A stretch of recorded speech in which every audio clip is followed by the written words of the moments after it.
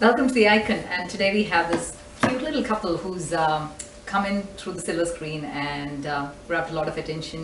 എല്ലാവരുടെയും ഫേവറേറ്റ് ആയി മാറിയ രണ്ടുപേരാണ്. രണ്ടുപേരും പക്ഷെ രണ്ട് മേഖലകളിലാണ് ആൾക്കാരുടെ ഫേവറേറ്റ് ആയ. ഒരാള് മ്യൂസീഷ്യൻ ആയിട്ട് വന്നെങ്കിൽ വേറൊരാള് ആർട്ടിസ്റ്റ്, ടെലിവിഷൻ ആർട്ടിസ്റ്റ് ആയിട്ടും ആക്ട്രസ് ആയിട്ടുമാണ് പോപ്പുലർ ആയിരിക്കുന്നത്. Let's welcome Arun Gopan and Nimmy. Thank you so much. Thank you. Right, Dr. Arun Gopan, അല്ലേ? ആ പ്രൊഫൈൽ നമ്മൾ സാധാരണ യൂസ് ചെയ്യാറില്ല അല്ലേ? ഇല്ല, യൂസ് ചെയ്തിട്ടില്ല. പാട്ടുകാരൻ എന്ന് അറിയപ്പെടാനാണ് കൂടുതൽ ആഗ്രഹം. ഡോക്ടർ എന്ന് പറയുന്നതിനേക്കാളും അതുകൊണ്ട് അത്രേ ഉള്ളൂ. പ്രാക്ടീസ് ചെയ്തിട്ടുണ്ട് എപ്പോഴെങ്കിലും? ഇല്ല, ഞാൻ ട്രൈ ചെയ്തിട്ടില്ല. കുറച്ച് കോളേജിൽ ഞാൻ ചെയ്തിട്ടുണ്ടായിരുന്നു. അത് കഴിഞ്ഞ ഉടനെ നേരെ കിട്ടും. റിയാലിറ്റി ഷോയിലൂടെ വന്ന് റിയാലിറ്റി ഷോയിൽ ഭയങ്കര ഒരു സ്റ്റേജിൽ എത്തി. ഇപ്പൊ what do you think about reality show? Like അന്ന് നിങ്ങളൊക്കെ വന്നിരുന്ന സമയത്ത് ഒരു കത്തി നിൽക്കുന്ന ഒരു സമയവും കൂടിയായിരുന്നു. Reality show was like the thing. ഇപ്പോഴത്തെ അവസ്ഥ കാണുമ്പോൾ വാട്ട് ഡു യു ഫീൽ? അല്ല, ആക്ച്വലി റിയാലിറ്റി ഷോ എന്നുള്ളത് ഞങ്ങളെ ലോകം കാണിപ്പിച്ചു എന്നാണ് പറയുന്നത്.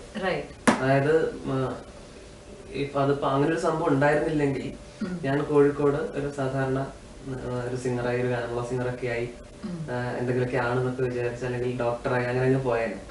ഇങ്ങനെ ഒരു സംഭവം വന്നുകൊണ്ട് ഇത്രയും ട്രാവൽ ചെയ്യാനും നമ്മളൊന്നും അല്ല, ഇതിലും ഇഷ്ടം പോലെ ആൾക്കാരുണ്ടെന്നും ഉള്ള ഒരു ട്രൂത്ത് മനസ്സിലാക്കാൻ സാധിച്ചു. അതായത് ഒരു എക്സ്പോഷർ നന്നായിട്ട് കിട്ടി. അപ്പൊ അതുകൊണ്ട് തന്നെ നമ്മൾ കുറെ വർക്ക് ചെയ്യണം എന്നുള്ളൊരു റിയാലിറ്റി തിരിച്ചറിവ്. അതായത് ഏറ്റവും കൂടുതൽ ഇതിലൂടെ എല്ലാവർക്കും കിട്ടിയത് ആ റിയാലിറ്റി തന്നെയാണ്. ആയിരിക്കണം. പക്ഷെ ഞങ്ങൾ ആ സമയത്ത് അറിയണ്ട, ആക്ച്വലി സെലിബ്രിറ്റി എന്ന് പറഞ്ഞ അതിന്റെ മീനിങ് പോലും പലർക്കും അറിയണ്ടായിരുന്നില്ല. അങ്ങനെ ലിറ്ററലി അതല്ല ഉദ്ദേശിച്ചത്. അപ്പം അങ്ങനെ ഒരു ഫെയിം എന്നുള്ളത് മനസ്സിലുണ്ടായിരുന്നില്ല. പിന്നെ അതൊരു വെർജിൻ ആയിരുന്നു ആ ഷോ. അത് ഒരു എന്താ പറയാ, അങ്ങോട്ടും ഇങ്ങോട്ടും ഒരു കോംപ്ലക്സോ അല്ലെങ്കിൽ വിൻ ചെയ്യണം അങ്ങനെയൊന്നും ആയിരുന്നില്ല. എനിക്ക് പറ്റാത്തത് പറഞ്ഞു തരാ, നമുക്ക് അവർക്ക് ചേരുന്നത് നമുക്ക് കേൾക്കും പറയാലോ, ഓരോരുത്തരുടെയും ടേസ്റ്റ് സ്റ്റൈല് അങ്ങോട്ടും ഇങ്ങോട്ടും ഹെൽപ്പ് ചെയ്യുക എന്നുള്ളതായിരുന്നു. അതുകൊണ്ട് തന്നെ അതിനൊരു ഭയങ്കര ജെന്യൂനിറ്റി ഉണ്ടായിരുന്നു. ആ ഒരു ജെന്യൂനിറ്റി ആയിരുന്നു റിഫ്ലക്ട് ചെയ്തത് മൊത്തം ആൾക്കാരിൽ. അത് എത്തിയതും ആ റേറ്റിങ്ങും അല്ലെങ്കിൽ നമ്മളോടുള്ള സ്നേഹം കാണിക്കാനൊക്കെ തോന്നിയത്. പിന്നെ വരുമ്പം എനിക്ക് ഫീൽ ചെയ്താണ്, അതെ, പിന്നെ വരുമ്പം ആൾക്കാർക്ക് കുറെ പേർക്കെങ്കിലും ഉണ്ടായിരുന്നു അത് ഓൾറെഡി സ്റ്റാറ്റസ്, ഒരു സെലിബ്രിറ്റി സ്റ്റാറ്റസ് വരും, കിട്ടണം, അല്ലെങ്കിൽ ഫ്ലാറ്റ്, അല്ലെങ്കിൽ ഫെയിം, അല്ലെങ്കിൽ മണി, അങ്ങനെ ഒരു ഇത് ഉണ്ടായതുകൊണ്ട് കുറച്ച് മങ്ങിയോ എന്ന് എനിക്ക് തോന്നിയിട്ടുണ്ട്. അത്രേ ഉള്ളൂ. അതും ഐ ആം നോട്ട് ഷുവർ. ചിലപ്പോൾ തോന്നും ആ ഒരു ഒറ്റ ദിവസം കൊണ്ട് കിട്ടുന്ന ഒരു സെലിബ്രിറ്റി സ്റ്റേറ്റസ് കിട്ടുമ്പോഴത്തേക്കും എല്ലാവരും പെട്ടെന്നൊന്ന് എല്ലാം മറന്ന് ഞാനൊരു സെലിബ്രിറ്റി ആണ്, വേറൊന്നും ആക്സെപ്റ്റ് ചെയ്യാൻ തയ്യാറാവാത്തൊരു അവസ്ഥയിലും പോവാറുണ്ട്.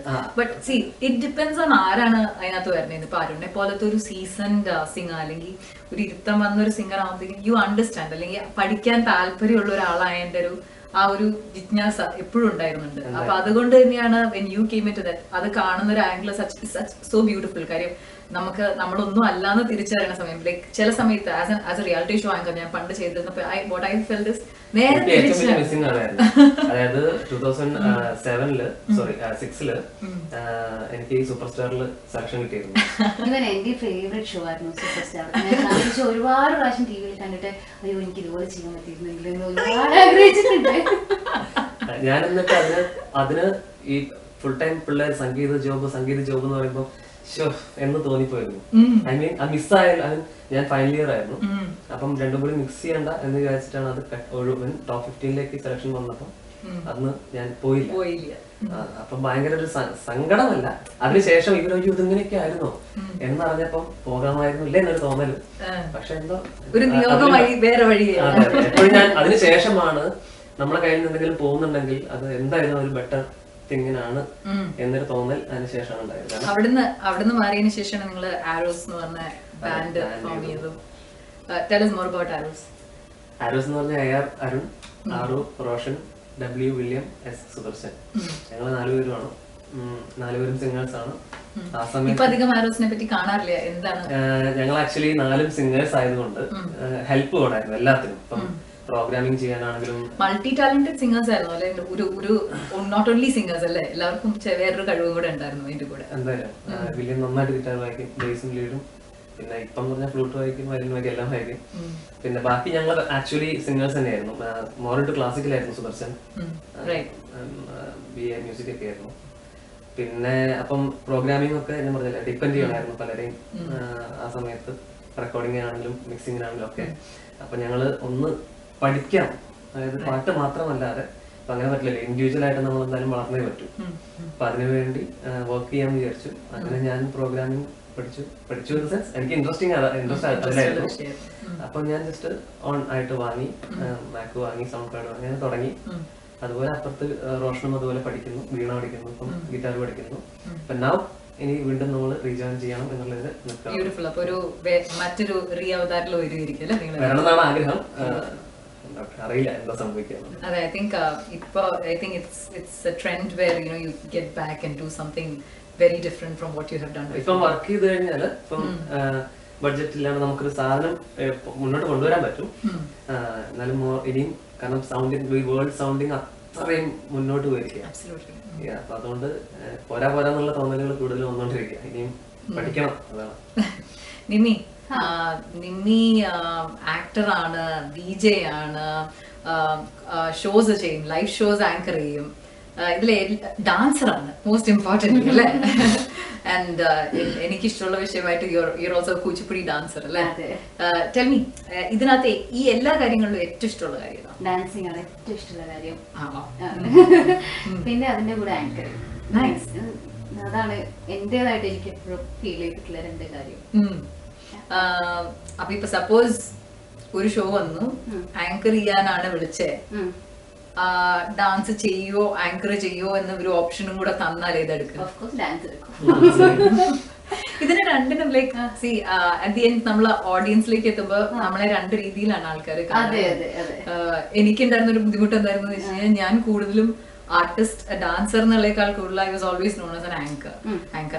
ഞാൻ ഡാൻസർ ആണെന്ന് പോലും ആൾക്കാർക്ക് നാട്ടിൽ അറിയില്ലാത്ത അവസ്ഥ ഉണ്ടായിരുന്നു. ഭയങ്കര സങ്കടമായിരുന്നു ഒരു സമയത്ത്. സെയിം തന്നെയാണ് എല്ലാവരുടെയും വിചാരം. ബിക്കോസ് നമ്മള് എനിക്ക് തോന്നുന്നു അതിന്റെ ഫുൾ റെസ്പോൺസിബിലിറ്റി എനിക്ക് തന്നെയാണ്. ഞാൻ ആ ഒരു മേഖലയിൽ വേണ്ടത്ര ആളുകൾക്ക് ചെയ്യാത്തതുകൊണ്ട് മാത്രമാണ് എന്നെ ഒരു ഡാൻസർ ആയിട്ട് റെക്കഗ്നൈസ് ചെയ്യാത്തതെന്ന് എനിക്ക് എപ്പോഴും തോന്നി. ഞാൻ എപ്പോഴും പറയും, ഫോട്ടോസ് ഇടുമ്പോ കുറെ ഡാൻസ് ഫോട്ടോസ് ഒക്കെ ഉണ്ട്, അതും കൂടി ഇട്ടിട്ട് നമ്മൾ ഡാൻസർ ആണെന്ന് കാണിക്കും. അല്ല, നമുക്ക് എപ്പോഴും എന്താണെന്നറിയോ, നമ്മൾ ഏറ്റവും കൂടുതൽ ഇഷ്ടപ്പെടുന്ന ഒരു കാര്യം ഭയങ്കര പെർഫെക്റ്റ് ആയിട്ട് അവതരിപ്പിക്കാനാണ് നമുക്ക് ഇഷ്ടം. അപ്പൊ ഡാൻസ് വീഡിയോസ് ഒക്കെ ഇടുമ്പോൾ നമുക്ക് എന്തായാലും ഉള്ളിൽ ഒരു പേടി കാണും. ആ ഒരു പേടി അണ്ടർസ്റ്റാൻഡ് ബെറ്റർ അല്ലേ? അതുകൊണ്ട് തന്നെയാണ് ഒരു ഡാൻസ് വീഡിയോയിൽ ഒരു 1 മിനിറ്റ് പോലും ഇടാൻ എനിക്ക് ഇപ്പോഴും ധൈര്യം. അത് സത്യമാണ് കേട്ടോ. ലൈക്ക് പോലത്തെ പാട്ടുകാരെ നമ്മളെ പോലത്തെ ഡാൻസ് ചെറിയ പേടിയായി എപ്പോഴും. അല്ലല്ല, ഞാനും എനിക്കും ഇതേ സെയിം പ്രശ്നമാണ്. അതായത് ലൈവ് പാടാൻ ആർട്ടിസ്റ്റുകളല്ലേ കാണുന്നത്, ആർട്ടിസ്റ്റുകൾ എന്ത് വിചാരിക്കും എന്നുള്ള എന്നായിരുന്നു ഇത്രയും കാലം. പക്ഷെ ഇനിയിപ്പം അത് വിചാരിച്ച കാര്യമില്ല എന്ന് തോന്നുന്നു. പക്ഷെ ഇപ്പൊ എനിക്ക് ചെറിയൊരു ധൈര്യമൊക്കെ വന്ന് തുടങ്ങിയിട്ടുണ്ട്, എന്തെങ്കിലും ചെയ്യണം. നമ്മള് പെർഫെക്ഷൻ എത്തിയിട്ടേ പുറത്ത് വരുള്ളൂ എന്ന് പറഞ്ഞു കഴിഞ്ഞാൽ I think this is how you aim for that, you go along the line അല്ലേ?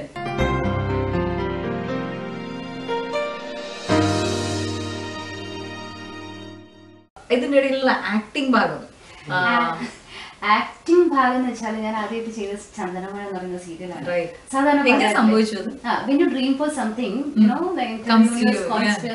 അങ്ങനെ ഒരു ആഗ്രഹം മാത്രമായിരുന്നു അത്. എങ്ങനെ ഉണ്ടാവും, എങ്ങനെയാണിത്? അപ്പം അങ്ങനെ പെട്ടെന്ന് ഇങ്ങനെ ഒരു കോൾ വന്നു, ചെയ്യുന്നു ചോദിച്ചു, ഓഡിഷന് പോയി എടുക്കുന്നു, അപ്പം അഭിനയിക്കുന്നു. പക്ഷെ എനിക്ക് തന്നെ ഭയങ്കര ഒരു അക്സെപ്റ്റ് ഇറ്റ്. ഒരു സ്ക്രീനില് നമ്മളല്ലാത്ത ഒരു ക്യാരക്ടർ ചെയ്യല്ലേ, ഒരു വർഷത്തിന്റെ ഒക്കെ അടുത്ത് അതും സ്ഥിരം സെയിം സാധനം ചെയ്യുന്നു. അപ്പൊ പിന്നെ ഞാൻ വിചാരിച്ചു 1-2 സീസൺ കഴിഞ്ഞ ശേഷം ഇപ്പൊ നമുക്ക് കൂടുതൽ റിലേറ്റ് ചെയ്യാൻ പറ്റുന്ന ഒരു റോള് വന്നാല് ചെയ്യാം. ഇപ്പൊ സീരിയലിന് എനിക്ക് തോന്നിയിട്ടില്ല, when you do some particular role in future നിങ്ങൾ ആ റോളിനെ വിളിക്കുള്ളൂ. അതെ അതെ. അപ്പൊ കുടുംബത്തിലെ കുശുമ്പി പെങ്കൊച്ചി എന്നൊക്കെ പറയുമ്പോ എന്റെ ലുക്കൊക്കെ ഏകദേശം അതുപോലെ തന്നെ ഉണ്ടല്ലേ.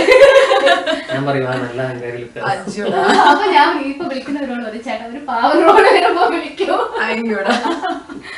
അപ്പൊ അങ്ങനെയാണ് സീരിയൽ തൽക്കാലം ഇതുപോലെ റിലേറ്റ് ചെയ്യാൻ പറ്റുന്ന ഒരു റോള് വരുമ്പോൾ കൂടുതൽ ചെയ്യാം. But I think acting ഒരു ആക്ടർ ആയിട്ട് അറിയപ്പെടുമ്പോഴത്തേക്കും avenues and opportunities to become a dancer അല്ലെങ്കിൽ അങ്ങനത്തെ ഒരു വേദിയും കൂടെ തുറന്നു വരികയായിരിക്കും അല്ലേ? ഉറപ്പായിട്ടും. അതായത് more you are in to the serial thing or cinema thing you get more stage shows അല്ലെ, ഡാൻസ് ഷോസിനായാലും.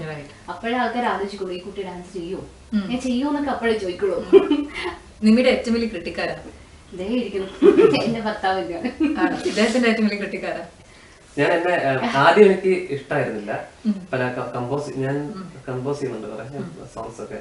അപ്പൊ കേൾക്കുമ്പോ ആദ്യം തന്നെ ചിലപ്പം അതായത് ഭാര്യമാരല്ലേ കൊള്ളില്ല എന്ന് പറയുള്ളൂ, ഫ്രണ്ട്സ് ആ കൊള്ളാ സൂപ്പറാ അങ്ങനെയല്ലേ പറയുള്ളൂ. അപ്പൊ അതെനിക്ക് ദേഷ്യമായിരുന്നു.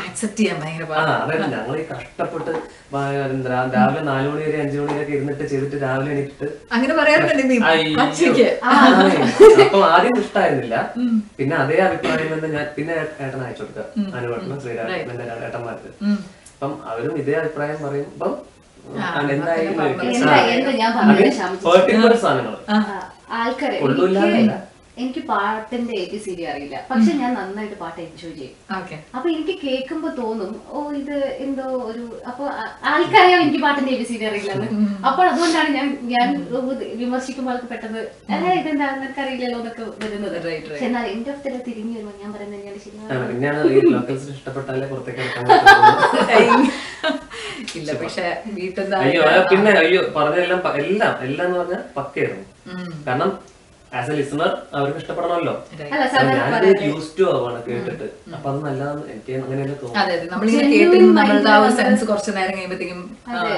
ഞാൻ പാട്ട് ഭയങ്കര ജെന്യുവൻ ആയിട്ട് കേൾക്കുന്നതാണ്. അത്രയും അപ്പൊ വരുന്ന കുറച്ച് കാര്യങ്ങൾ. എന്റേതോ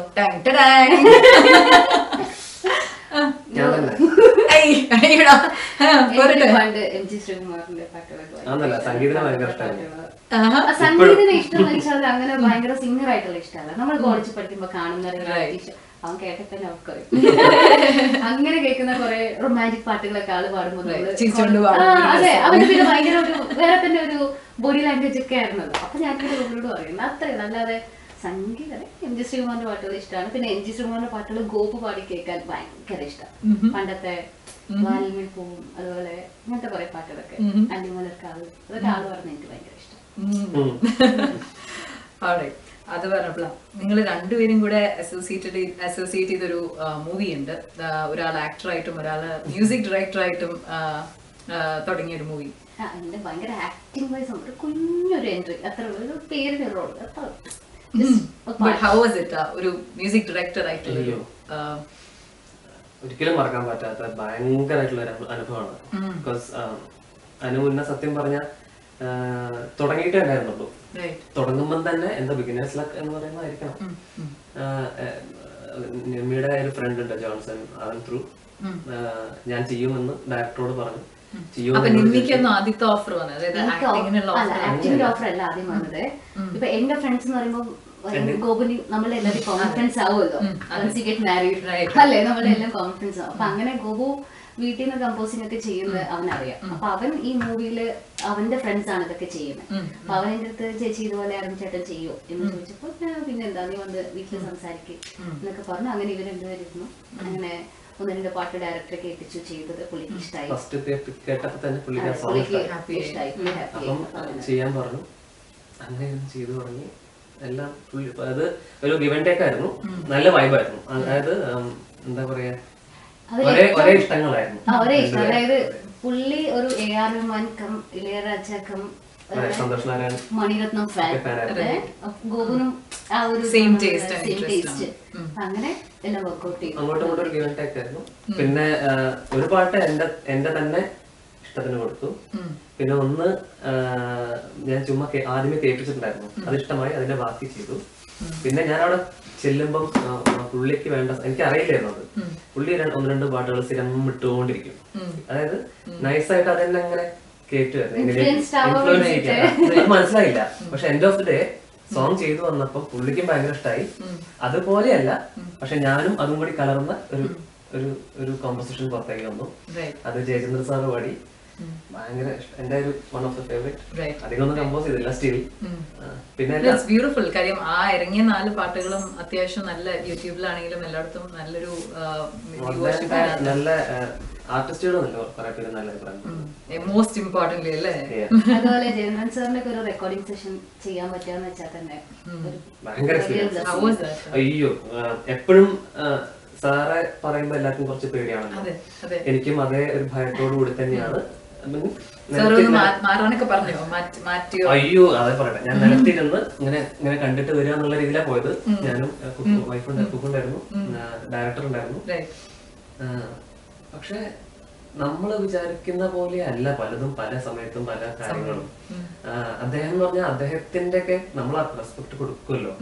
ചില ആൾക്കാരൊക്കെ ഉണ്ട്, അതായത് ഇപ്പം 10 മണിക്ക് വരണം എന്ന് പറഞ്ഞാൽ ചിലപ്പം 10 അങ്ങനത്തെ ചിലപ്പോ അതൊക്കെയുള്ള പുള്ളിക്ക് ഒരു വിഷമം.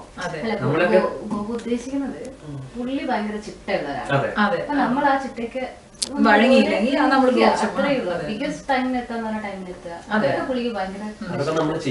അല്ലാത്തവരോടാണ് പുള്ളി ഇത്തിരി ദേഷ്യപ്പെടുന്നത്. എന്താ പറയാ, നമ്മുടെ കോമ്പോസിഷൻ ഞാൻ കൊടുത്തതിന്റെ 100 ഇരട്ടി തിരിച്ചു തന്ന്. അത് മാത്രമല്ല, അവിടെ ചെന്നിട്ട് കൊറേ പാട്ടുകൾ പാടിത്തന്നു. ഇങ്ങോട്ട് ആ പാട്ട് കേട്ടുണ്ടോ, താൻ കേട്ടുണ്ടോ, അത് പഠിക്കണം, അത് പഠിക്കണം, തമിഴ് അസലായിട്ടുണ്ട്, നമ്മളെ നന്നായി അപ്രീഷിയേറ്റ് ചെയ്യുന്നു, കൊറേ പാട്ടുകൾ അയച്ചു തരുന്നു, ഇതൊക്കെ കേൾക്കുന്നു പറഞ്ഞു.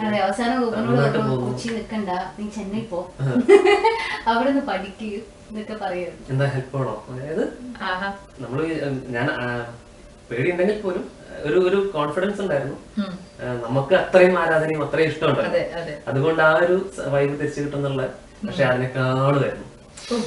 പിന്നെ ഞാൻ മിണ്ടാതെ വിരിയാടാതെ വരാൻ വിചാരിച്ചതാണ്.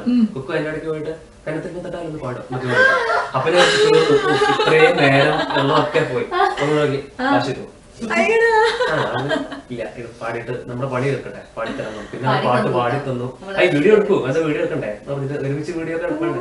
വീഡിയോ അതായത് അത്രയും നൈസായിരുന്നു, അത്രയും നൈസായിരുന്നു. അതെ, വാട്ട് എ ഡിഫറെന്റ് എക്സ്പീരിയൻസ് അല്ലേ. നമ്മള് ജനന്നൊക്കെ പറയുമ്പോഴത്തേക്ക് നമ്മളിങ്ങനെ പേടിച്ച് കഴിഞ്ഞിട്ട് 4 തവണ സാറ് വിളിക്കുകയും ചെയ്തു. അത് ആ പാട്ടും ഭയങ്കരമായിട്ട് ഇഷ്ടപ്പെട്ടു അദ്ദേഹത്തിന്, ഭയങ്കരമായിട്ട് ഇഷ്ടപ്പെട്ടു. മിനിമം 4 times അതൊക്കെ അറിഞ്ഞ അതിലപ്പുറം എന്താ വേണ്ടേ.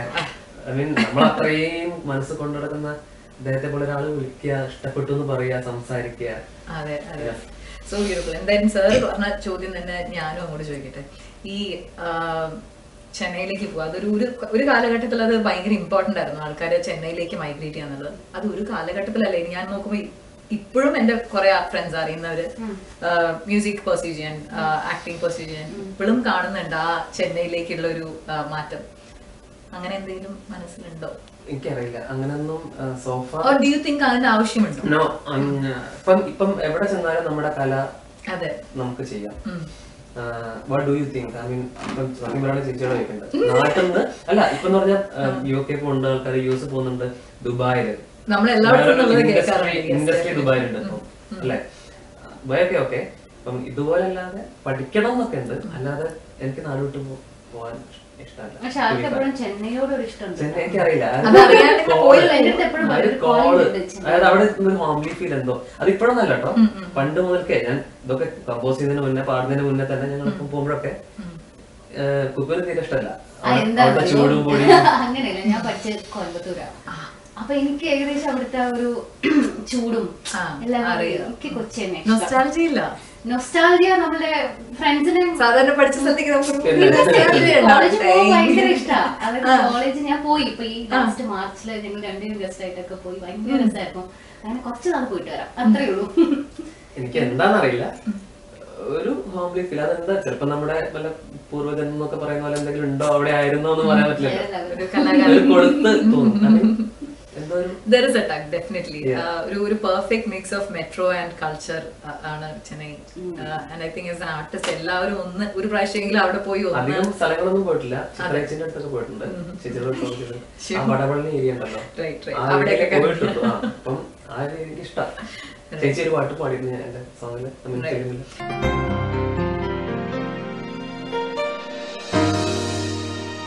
ഏറ്റവും ലേറ്റസ്റ്റ് വിശേഷത്തിലേക്ക്, നിന്നു കോരി മുതൽ അങ്ങോട്ട് ഒരു സൂപ്പർ ഹിറ്റ് ഗായകനായിട്ട് മാറിക്കൊണ്ടിരിക്കുകയാണ് in the Telugu film industry.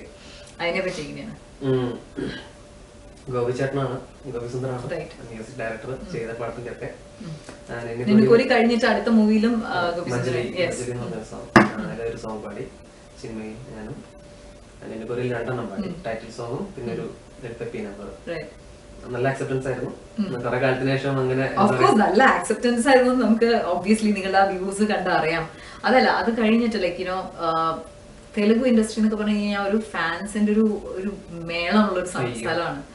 And how was that feel, you know, like unlike treat us like king. അങ്ങനെയാണ്, വെരി ക്ലോസ് ടു ഗോഡ് അല്ലേ? ഭയങ്കര ഒരു ക്രേസി ഓഡിയോ ലോഞ്ചിന്, നിന്നു കോരിയുടെ ഓഡിയോ ലോഞ്ചിന് പോയപ്പോ തന്നെ നമ്മളാകെ നമ്മൾ അത്ഭുതപ്പെട്ടു. അയ്യോ, ഇങ്ങനെയാണ് അവർ ആൾക്കാരെ ട്രീറ്റ് ചെയ്യുന്നത്. ഞാൻ അതിനകത്ത് നോക്കുമായിരുന്നു കമന്റ്സിൽ. അതെ, അരുൺ ഗോപൻ പാടിയിരിക്കുന്ന പാട്ടുകൾക്കാണ് ഏറ്റവും കൂടുതൽ കമന്റ് വന്നിരിക്കുന്നത്. മറ്റേ പാട്ടിനേക്കാളും നല്ലത് ഈ പാട്ടാണെന്നുള്ള കമന്റ്സ്. അവർ വിചാരിക്കുന്ന തെലുങ്ക് ആളാണ്, തെലുങ്ക് പഠിച്ചോ ആണെന്നാണ് വിചാരിച്ചിരിക്കുന്നത്. പാട്ട് പഠിക്കാനായിട്ട് അർത്ഥമൊക്കെ മനസ്സിലാക്കി. എനിക്ക് തോന്നുന്നതേ നമ്മളിപ്പം നമ്മള് മലയാളികളായതുകൊണ്ടാണോ എന്നറിയില്ല, നമ്മൾ ശ്രദ്ധിക്കാതെ പാടിപ്പോകും ചിലപ്പോ, അറിയാലോ. പക്ഷെ ഈ ഒരു ലാംഗ്വേജ് പറയുമ്പോ നമുക്ക് നമ്മളെന്തായാലും കോൺഷ്യസ് ആവും. അപ്പൊ അതുകൊണ്ട് തന്നെ ചോദിച്ച് അതിന്റെ അർത്ഥം എന്താ മനസ്സിലാക്കി ആ വാക്കിനുള്ള ഒരു ഫീല് കൊടുക്കാൻ ശ്രമിച്ചും കൊണ്ട് അപ്പൊ ടൈം എടുത്ത് ആണ് ചെയ്യുന്നത്. ഞാൻ ചോദിച്ചോട്ടെ, ആസ് എ മലയാളി സിംഗർ നമുക്ക് ഇന്ന ഭാഷയിൽ പാട്ട് പാടുമ്പോൾ ഒരു ഭയങ്കര ഫീല് എപ്പോഴും തോന്നാറില്ലേ? അതെന്താ, അത് എത്ര ഭാഷകൾ കൈകാര്യം ചെയ്തിട്ടുണ്ട്? ഞാൻ തമിഴ് എഴുതും വായിക്കും, പിന്നെ പിന്നെ കന്നഡ സ്വല്പ ಗೊತ್ತು. അവിടെ പോയി കഴിഞ്ഞാല് ഓട്ടോയിൽ കയറാനും പോകാനും ഇറങ്ങാനും ഒക്കെ അറിയാം, അത്രേ ഉള്ളൂ. തെലുങ്ക് ഫാൻസിന് ഇതുവരെ കൈകാര്യം ചെയ്തിട്ടില്ല. പിന്നെ ഹിന്ദി നമ്മള് സംസാരിക്കാൻ ഹിന്ദി പാടുന്നുണ്ട്. Have you felt like ഇപ്പൊ നമ്മള് മലയാളികൾ ശ്രേയ ഘോഷാലിനെ എടുത്ത് കൊണ്ട് നടക്കണ പോലെ നോർത്ത് ഇന്ത്യയിൽ മലയാളി സിംഗേഴ്സിനെ അവരെ എത്രത്തോളം പ്രോത്സാഹിപ്പിക്കാറുണ്ട്? Have you felt there is a gap there? New singers. നിമ്മിക്ക് ഉറപ്പായിട്ടും തോന്നുന്നില്ല. ഞാൻ എന്താ പറയാ, നമ്മള് പറയട്ടെ, if you are good enough അവിടെ വേറെ ഒന്നുമില്ല, അത്രേ ഉള്ളൂ.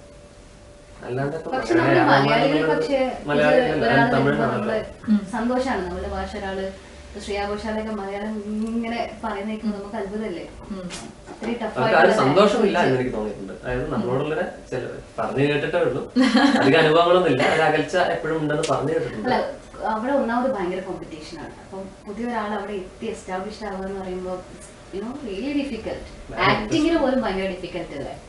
I like the way she's becoming your mother. ഭയങ്കര കാര്യമായിട്ട് ഡിഫെൻഡ് ചെയ്ത വേഗം സംസാരിക്കാൻ എപ്പോഴും ഇത് തന്നെയാണ് അപ്രോച്ച് നിമ്മിയുടെ. അതുകൊണ്ട് ഞാൻ ഇന്റർവ്യൂവിൽ പോയി ഇരിക്കാറില്ല. But that is so sweet, you know.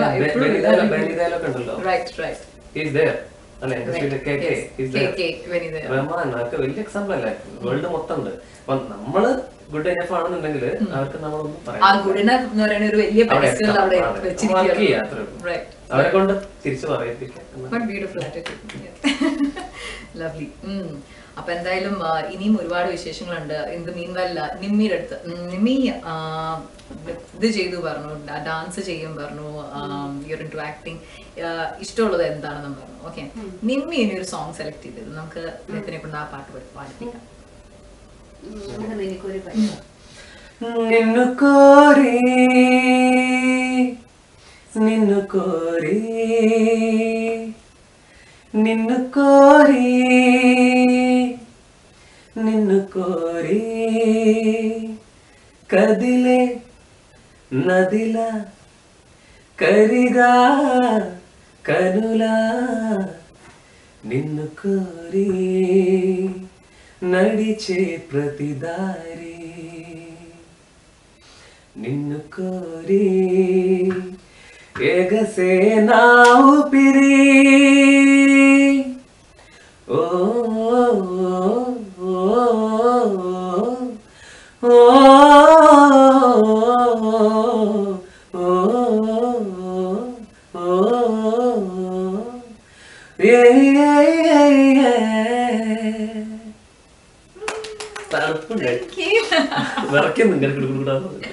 ഇനി നമ്മുടെ ഓഡിയൻസിന് ഒരു മലയാളം പാട്ട്. എന്റെ സ്ട്രെങ്ത് എന്ന് പറഞ്ഞാൽ ഓൾവേസ് ഫാമിലി. അച്ഛൻ, അമ്മ, ഏട്ടന്മാര്, അവരാണ് എന്നെ ഒരു ലിമിറ്റ് വരെ കൊണ്ടുപോയത്. അവിടെ നിന്ന് അങ്ങോട്ട് എന്റെ യാത്രേനെ അത് അതേപോലെ കൊണ്ടുപോകാൻ ഹെൽപ്പ് ചെയ്തത് തീർച്ചയായിട്ടും നിമ്മി തന്നെയാണ്. കുക്കില്ലെങ്കിൽ പിന്നെ there is nothing. അതായത് അങ്ങനെയല്ല, സീരിയസ്ലി ഞാൻ എന്നോട് പോയി ജോലി ചെയ്ത് ഡോക്ടറല്ലേ പണിയെടുത്താൽ ലൈഫ് തീർന്നു, അവിടെ തീർന്നു. ഇപ്പോഴും പറയുന്നത് ആർട്ടിസ്റ്റുകളാണ് നമ്മള്, എപ്പോഴും അപ്സ് ആൻഡ് ഡൗൺസ് ഉണ്ടാവാം അല്ലെ, സ്വാഭാവികമായിട്ടും മെയിൻലി ഫിനാൻഷ്യൽ ആയിട്ടാണ് whatever. അപ്പോഴും ചിലപ്പോഴെങ്കിലും ഒരു വിഷമം തോന്നും. എന്നോട് പറഞ്ഞിട്ടുള്ളത് ഗോപു എത്ര വേണമെങ്കിലും പാടിക്കോ, ഞാൻ വർക്ക് ചെയ്തോളാം, കാശിനെ കുറിച്ചൊന്നും ചിന്തിക്കേണ്ട, എപ്പോഴാണോ ഏറ്റവും കൂടുതൽ സാറ്റിസ്ഫാക്ഷൻ അത് വരെ പോയിക്കോ, നോ പ്രോബ്ലം, വേറെ ഫാമിലിനെ ഒന്നും ചിന്തിക്കേണ്ട എന്ന് പറയുമ്പോൾ നമുക്ക് എപ്പോഴും ചിലപ്പോൾ കുറ്റബോധം തോന്നും. അത് ആ സപ്പോർട്ടിന് താങ്ക്ഫുൾ, അത് പറയേണ്ടതാണ്.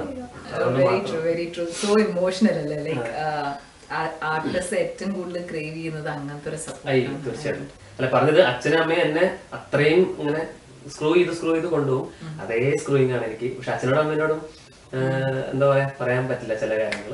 ഞാൻ ചീത്ത പറയും, അത്രേ ഉള്ളൂ ഈ തിരിക്കുമ്പോ. നിമ്മിയുടെ ഫാമിലിയില് ഒരു കലാപരമായ ഒരു ബാക്ക്ഗ്രൗണ്ട് ഉണ്ടോ? എന്റെ ഫാമിലിയില് കലാപരമായിട്ടില്ല, പക്ഷെ അമ്മ ഭയങ്കര ഇഷ്ടമാണ് എനിക്ക് ഡാൻസ് ചെയ്യുന്നത്. അപ്പൊ അമ്മ ചെറുപ്പം തൊട്ടേ അമ്മയാണ് എന്നെ ഇതിന് കൊണ്ടുപോവാ, പഠിപ്പിക്കുക. അങ്ങനെ അമ്മ ഒരുപാട് കഷ്ടപ്പെട്ട്. അല്ല ഞാൻ ചോദിക്കാൻ കാരണം എന്താ വെച്ചാൽ യൂഷ്വലി അങ്ങനത്തെ ഒരു ബാക്ക്ഗ്രൗണ്ട് എന്ന് വരുന്നവർക്ക് മനസ്സിലാക്കാൻ എളുപ്പമാണ്. Like so when she has lived up to that, understand എത്ര ബ്യൂട്ടിഫുൾ ആയിട്ടാണ് ആ ഒരു സ്ഥാനം വെച്ചിട്ട് how that support is being extended. എനിക്കറിയാലോ എന്റെ ആഗ്രഹം എന്താണ്. ഇമോഷണൽ നോട്ടിലേക്ക് പോയിക്കൊണ്ടിരിക്കുകയാണ്. ഇങ്ങനെയൊക്കെ ആൾക്കാർ സപ്പോർട്ട് ചെയ്യുന്ന കാര്യം കേൾക്കുമ്പോഴേ നമുക്ക് ഇങ്ങനെ വലിയൊരു കല്ലടിക്കണ പോലെയാണ്. Very true, very true, it's beautiful. അപ്പൊ എന്തായാലും ഒരു ബ്യൂട്ടിഫുൾ പാട്ട് കണ്ടു ഞാൻ എന്റെ ഫേവറേറ്റ് ആണ്. സെലക്ട് ചെയ്തൊന്നും പോലും എപ്പോഴും എനിക്ക് ആ സമയത്ത് കുറച്ച് ഭയങ്കര പാടി തെളിയിക്കേണ്ടത് പാടിയാലോ എന്നുള്ള തോന്നൽ പലപ്പോഴും ഉണ്ടായിരുന്നു. പക്ഷേ എന്റെ ബ്രദേഴ്സ് ആണ് പറഞ്ഞത് അങ്ങനെയല്ല, പറ്റുന്ന കാര്യം പെർഫെക്റ്റ് ആയിട്ട് അവിടെ ചെയ്യാം. അതുകൊണ്ട് തന്നെ അവിടുന്ന് അങ്ങോട്ടുള്ള സെലക്ഷൻ മൊത്തം ഫാമിലി ആയിരുന്നു. അതുകൊണ്ടാണ് ഫാമിലിയെ പറ്റി പറഞ്ഞത്. So thanks to my family, special dedication ഫാമിലിക്ക്. കണ്ടു ഞാൻ മിഴികളിൽ ആലോലമാമൻ ഹൃദയം, ഓ കേട്ടു ഞാൻ മൊഴികളിൽ വാചാലമാം നിൻ നൊമ്പരം, ഓ ഗോപുരപ്പൊൻകോടി അമ്പലപ്രാവിൻ മനം പാടുന്നൊരാരാധന മന്ത്രം പോലെ കേട്ടു ഞാൻ മൊഴികളിൽ വാചാലമാം നിൻ നൊമ്പരം, ഓ